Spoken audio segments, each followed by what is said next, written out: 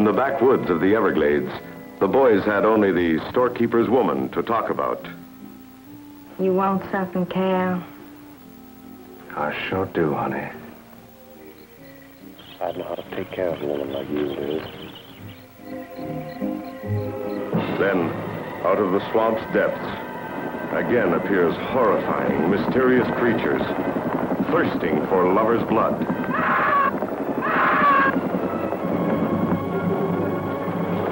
What are these giant mutations whose attack on people sends the whole countryside on an endless search? Whatever killed those people is still in that lake, and it's going to take more than dynamite to get it out. And then brings them back to life